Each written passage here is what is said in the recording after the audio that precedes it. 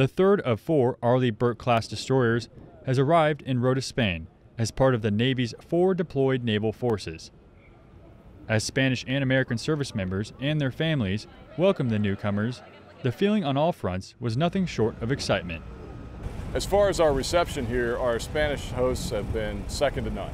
This is probably one of the most welcoming bases that I've ever seen. You can tell because all the Americans and all the families love it here. But we've gotten a great reception from both Spanish national leadership, Spanish naval leadership, and I can't think of a more pristine base to have our 3 and soon to be 4 destroyers stationed as part of our forward deployed naval forces. The 280 members of USS Porter's crew are among over 1,500 sailors that have sailed with the ship since her commissioning in 1999.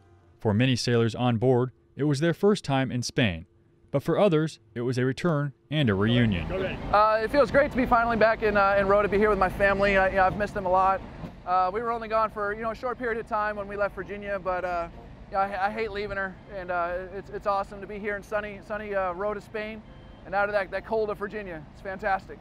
As the service members and their families settle in their new location, the partnership between the United States and Spain continues to flourish.